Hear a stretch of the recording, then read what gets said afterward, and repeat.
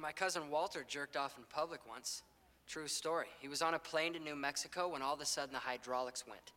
The plane started spinning around, going out of control, so he decides it's all over and whips it out and starts beating it right there.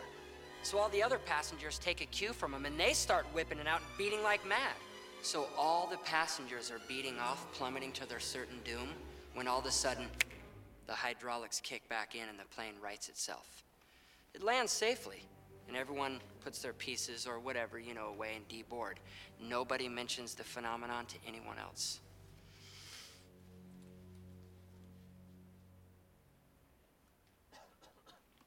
Well, did he come or what? Jesus Christ, man, there's just some things you don't talk about in public.